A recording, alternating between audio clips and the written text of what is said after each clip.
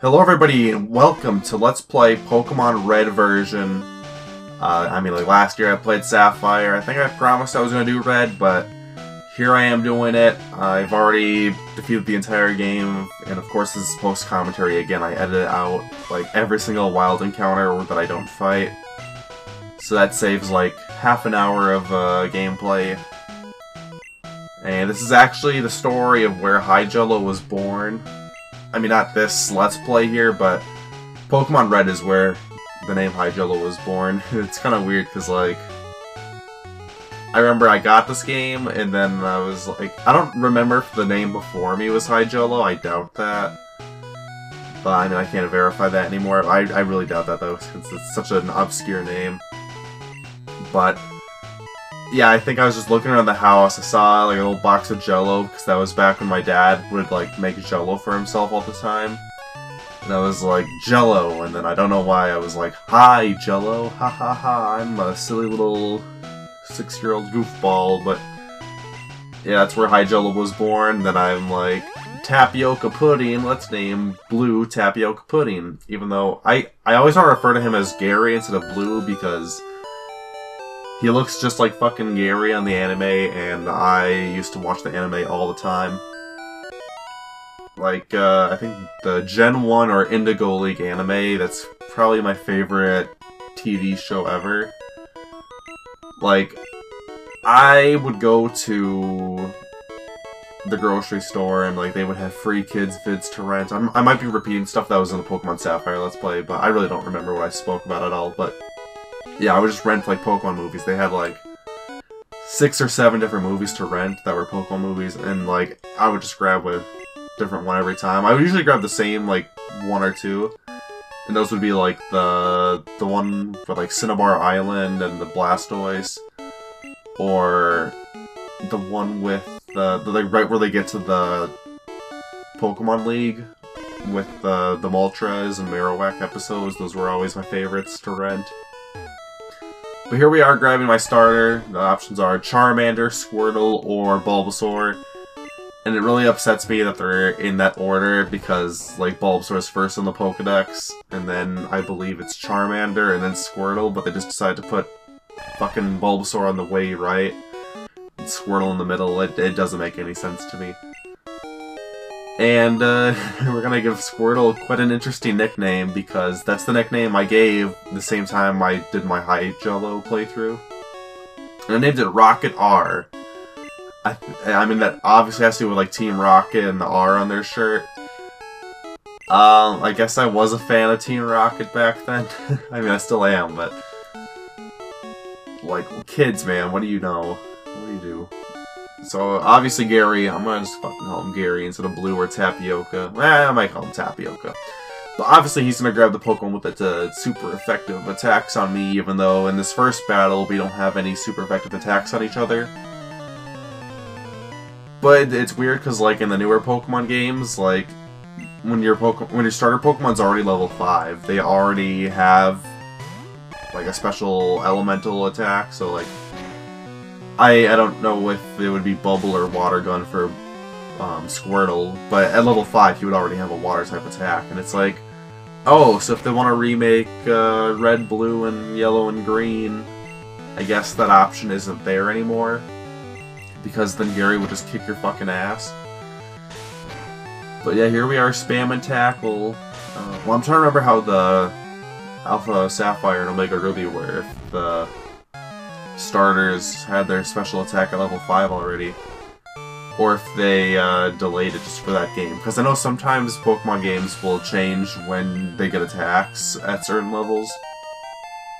Usually it's just to like get more attacks sooner than later, but I don't know if they would delay starters getting special attacks just for the narrative of the game.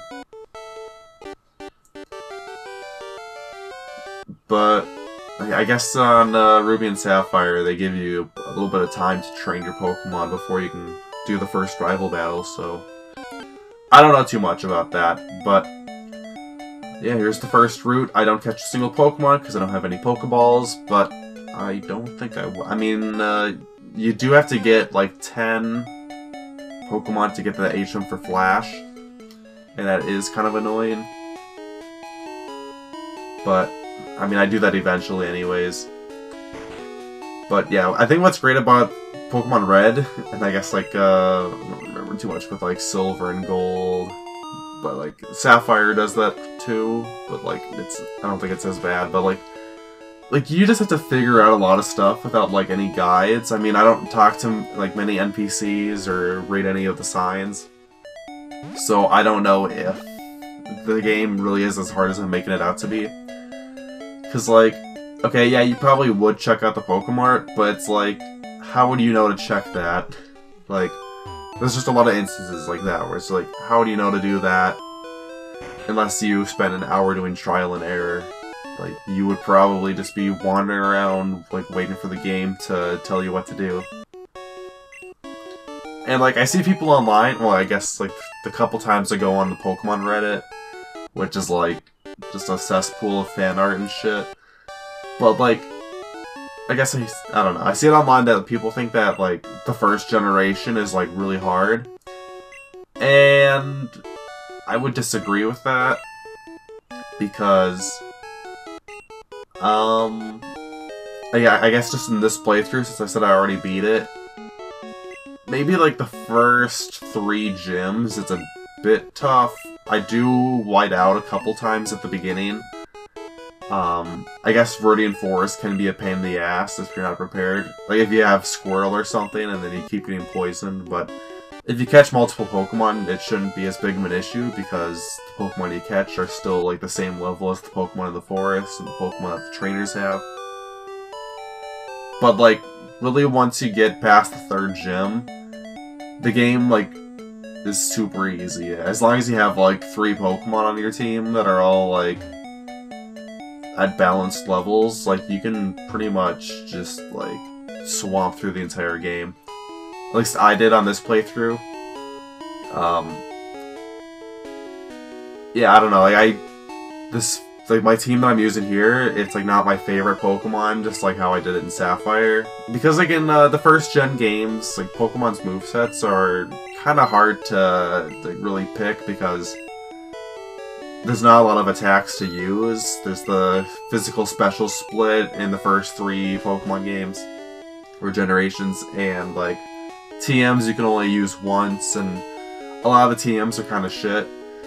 So, I'm trying to think of stuff. Like, I would love to use the Pokemon Weezing, although you do get him very late. But, like, you can't really use him too well because he only gets, like, I don't think Sludge Bomb exists. Like, the best poison-type move he would have is Sludge. And, like, that's only base 60 or something like that. And I don't think Weezing can learn, like, Flamethrower or Thunderbolt in these games. But yeah, that kind of sucks because I would want to use Weezing. And then a lot of my favorites are actually exclusive to Pokemon Blue, which is kind of weird. Like, I always liked the design of Sandshrew. That was, like, one of my favorite designs. Like, I wanted to be Sandshrew for Halloween when I was in kindergarten. Obviously that didn't work out. I mean, it's not obvious, but I asked my parents to buy me, like, we went to a fabric store and there was, like, some golden fabric. I still have it in my bedroom somewhere. I'm actually looking at it. It's, like, hidden under all my baseball hats I don't wear, but yeah, I just had, like, fucking golden fabric, and then we just poked out 2 holes for my eyes. But, like, we didn't really, mark where to put the holes.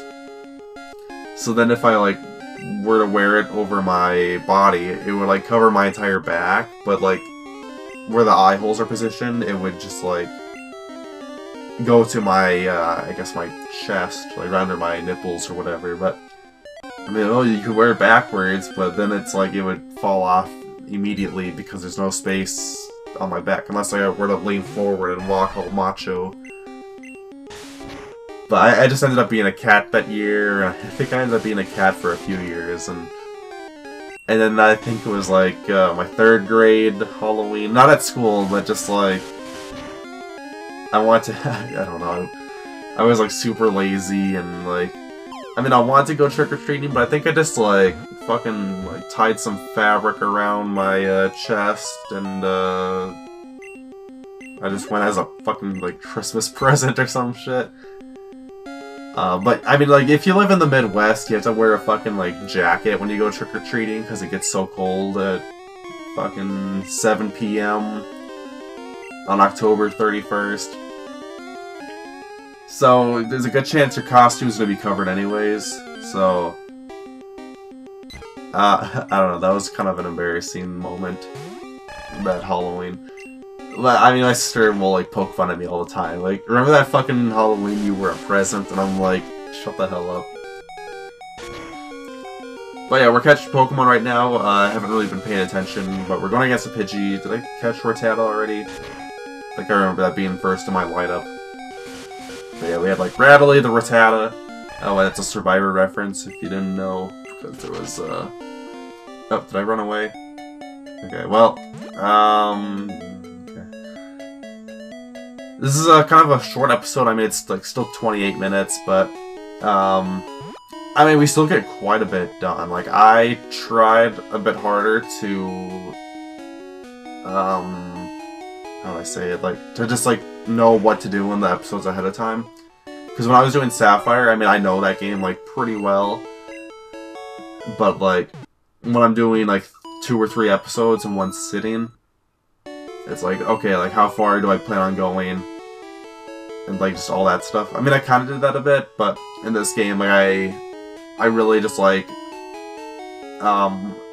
there's, like, a point on, like, episode 15, I know I'm going way far ahead, but, like, I like, cut down a lot of trainers, because I'm like, if I want to beat this game, like, I need to get there immediately to the destination. But I do skip, like, a few routes.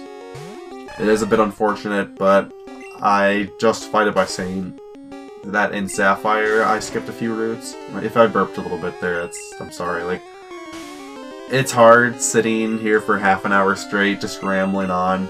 I just woke up because, like, I mean, it's like 9:30. I went summer break. I've been sleeping in way too hard. But, like, sometimes now my mom's just like, oh, it's my lunch break, I'm gonna come home and eat, and then, like, I don't like recording when my parents are conscious here. I mean, like, I don't record when they're sleeping, because, like, my bedroom is, like, 1 room away from them. But, like, my mom will just, like, come here, eat, watch, like, fucking the news or something, I don't know. And it's like, oh, well, if I was doing anything, I have to, like, put that on pause. I mean, if I'm playing a game, then she's just in the other room, like, she won't be like, why don't you want to talk to me? Like, I don't know, that's kind of, like, really antisocial and kind of mean of me, but, like, if you're doing a playthrough of something like Pokemon, where you gotta have half an hour, I mean, you don't, but, like, the way I'm doing this, like, yeah, I'd like to just have half an hour or an hour where I know that no one will interrupt me from talking. And hopefully the phone won't be ringing as much as last year. Like a few months ago, it would ring like minimum 2 or 3 times between 9 AM and noon. And like, it would always just be robots, so I won't even answer, but sometimes my mom will call at noon. And then she's like, oh, if you hear me on the answering machine, like, pick it up, because it's me. It's like, well, do I risk it? I don't know. And then, like, last week, my dad... Okay, so my sister bought a new car, like, 2 years ago or something. And then my dad's just been, like, trying to repair her old car and sell it. And, like, apparently it's not going too well. I'm not, like, super invested in his repairing stuff. But, like, I don't remember what he was expecting, like at least $1,000, even though, I mean, I don't know too much about cars, so I don't know how well the car actually is running, or how it was before my sister bought a new car. I suppose it wouldn't turn on a lot sometimes. Yeah, I'm trying to remember. That was quite a while ago. And that wasn't like... I mean, that was like when she would go to work and I didn't have a job yet. Well, actually, no, I had a job. I've been working for 3 years almost. So that, never mind that. But it would happen occasionally, just like, even like longer than when the car officially like stopped. Because, I mean, you wouldn't just like assume everything's a one-time fluke. I mean, anyway, I'm kind of rambling on this anyways. I'm not even talking about the Pokemon game.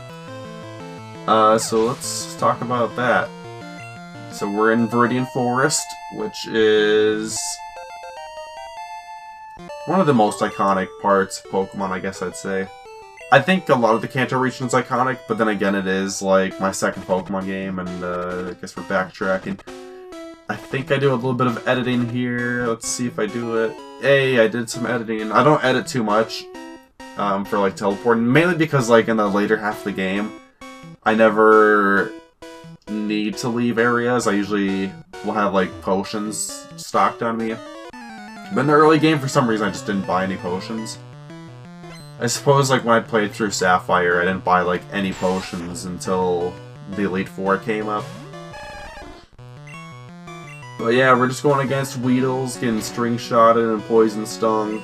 Squirtle's at level 8, which is like probably a bit lower than I'd normally do on a non-Let's Play playthrough. I'd probably try and get Squirtle up to level 10 before or like at least 10 before like I'm going deep into the forest, even though this dungeon is pretty easy.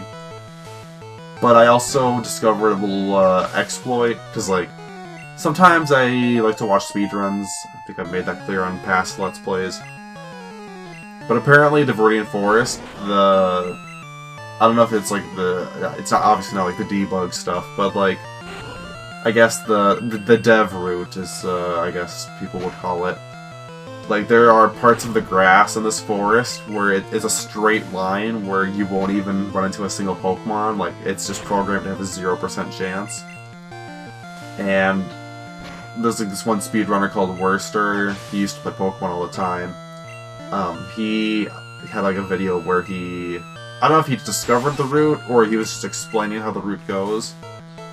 But yeah, there's like little paths in like every single part of this forest. I guess the main path to get to the end, because that's a pretty not parallel. Man, I'm trying to remember words now. Fuck.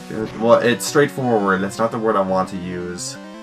Man, that's gonna piss me off because that's a word I use like kind of often, especially when you talk about video games.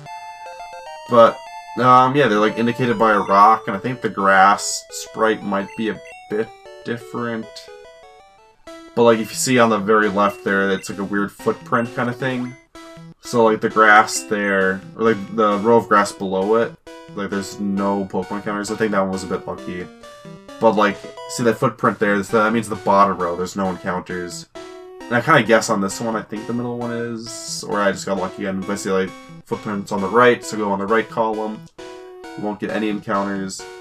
This one, it's on the middle. I thought it was on the left because it's hard to see when it's moving and I only have like 3 seconds to analyze it. But I ran into a Weedle right away, so then I just moved to the middle column. And it looks like I do fight this Weedle. Yeah, I don't know if well, I mean, I do fight it, so obviously. Oh yeah, I catch it. Duh. Okay. So, yeah, got a Weedle. How many Pokemon do I have now? 4? And only one of these 4 Pokemon is going to be on my final team. So I obviously had to give it with... Oh my god, talking. I used to, like, not do that thing where I go, like, say 3 words at the same time. And then you hear me go, ugh, and then I say, like, oh, okay, whatever. But you gotta name your Weedle Weedle Boys. As in, like, Weed'em Boys, but Weedle. And it's always fun coming up with names for the Pokemon that don't matter, because I come up with them on the spot. See the footprints on the middle row again. But this last part, there are no dev routes, so you will run into Pokemon here. But yeah, we're on the final stretch of the forest. Yeah. In like X and Y, they put Viridian Forest in the fucking game. And that really disappointed me. I am a Gen 1er. So, like, I think I've been a bit more lenient, but, like, really when I see Viridian Forest in, like, 5 Pokemon games later, I'm like, that's a really big cop-out thing. Like, well, I guess I'm just trying to defend the first generation instead of being like, wow, what a cool reference. And, like, Pokemon's trying to like bring in all of the Gen 1 people back or something. Because I guess that was like their biggest market.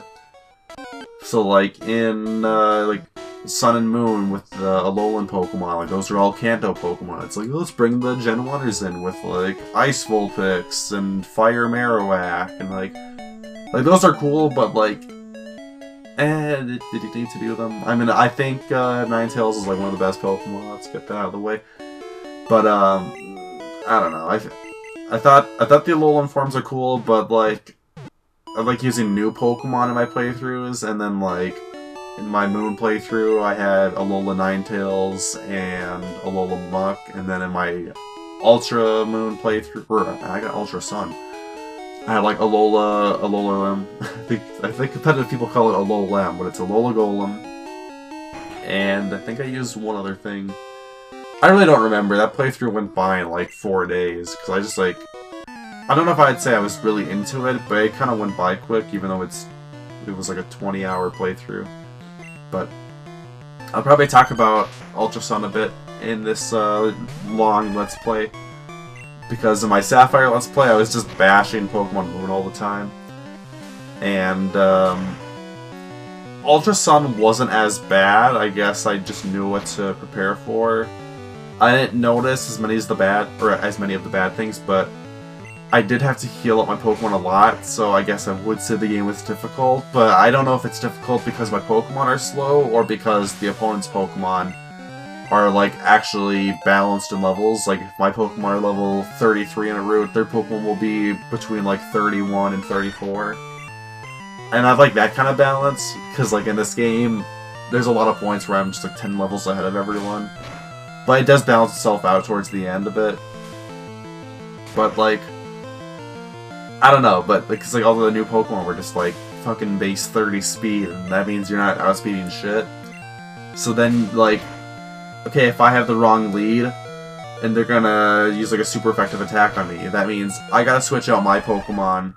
So that means the Pokemon coming in will take a big hit, because like, I guess the bulk isn't super good. But like, yeah, I'll take a big hit, and then I'm slower, so for my first attack, I'm already gonna get hit a second time. And so there's a possibility I'll faint if I'm using like a Salazzle or something. And then, okay, if that doesn't, well, I guess Salazzle's faster, but then like third turn, okay, if I didn't kill them in one hit, which is like never gonna happen, then I probably will die on the third hit or the fourth hit. So like, oh, guess who has to use Revive and Potions, or switch out, and then you still have to use a lot of potions? Me. So like, that was really annoying. And then they heal your Pokemon every route, and that's not fun. I don't like having my Pokemon healed every route, because like, that means I probably waste potions, but like, oh yeah, well, you have money, so that's okay. But you get to a point where you just kind of predict that they're gonna bring in Hao or Lily to be like, oh hey, I'm gonna heal your Pokemon, like, fuck you if you just spent money on potions and used them. But yeah, this trainer just fucking rocked my ass. I think he hacks me, if I'm remembering right. I wasn't watching too much. I mean, I watch, but like, I don't like absorb the contents of the video, because I'm just rambling on for almost 25 minutes straight now. Well, I guess it's 24, because I have 20 seconds of the intro. Yes, 24 minutes and like 20 seconds about. Yeah. Okay, I was gonna say, like, Pokemon. I was talking about this like 10-12 minutes ago. Like, my favorite Pokemon from this generation. I'll probably go into that a bit more in the next episode, because this one ends in like 4 minutes about. But I mean, yeah, I really like Sandshrew, although I never have used one. I think Sandslash's design is kind of meh. I don't know. I just really like the brick design on Sandshrew, and like, I guess Sandslash just didn't translate well to 3D games, because I think his 3D model is kind of weird. I don't know. Its arms are just like non-existent, but its hands are like meaty and big. It would make sense if you saw Sandslash's 3D model. But, what else is there? Like, Ninetales, Well, okay, let's go back to Sand Slash. Like, I would probably use Sand Slash in Gen 3, back when, like, I didn't care what generation the Pokemon was from. Because I was catching every Pokemon, but, like, when I went to the desert and caught a Sandshrew, I was like, oh, hell yeah, I got a Sandshrew. I mean, obviously I didn't use it, because, well, I keep saying obviously, with, like, really non-obvious stuff, but I didn't use Sandshrew because literally my first playthrough was exclusively Blaziken, and like my first playthrough of Red was exclusively Blastoise. I think my second playthrough I actually used like Charmander or something, but that's aside from the point. I got like 9 more hours, 8 more hours to talk about Pokemon. I mean, we're gonna be going against Brock pretty soon, but oh man, we're going to the Pokemart. Gonna buy some nice goodies here. Get some potions. It sucks at the beginning of the game because like you just don't have any money. But like once you get to the second gym, it's like, yay, I got money now, and hopefully you're not spending it all on Pokeballs. Or like a TM or something. I don't know if they give you options to buy TMs this early into games. That's not a detail I really remember. But yeah, here is Brock, the first gym leader. I'm kind of surprised I got here this quick. Because I think I was expecting to be held up in Viridian Forest for a bit longer. But Brock he specializes in rock types, but I don't believe there are any pure rock types in this game. So all the rock types are rock ground or I guess for the case of Aerodactyl, who's rock flying. But yeah, they're rock ground, which means they are 4 times weak to water instead of just 2 times a weak like a normal rock type. So that means a bubble would probably just like instantly kill them, except for Onyx, who takes it like a man. Oh man, I don't have enough time to talk about it, but fucking Brock in Pokemon Yellow is impossible to beat. Yeah, I only have like 1 more minute to talk about this, but I'll probably expand on that next episode if I remember. I'll probably talk about it on the 5th episode because something happens there that would make me reference that time. And I'm just rambling on talking about it. But yeah, like Brock has just like rock types, and on Pokemon Yellow your starter is Pikachu. So they expect you to like know to get a Nidoran because Nidoran can learn Double Kick at like level 16 or something.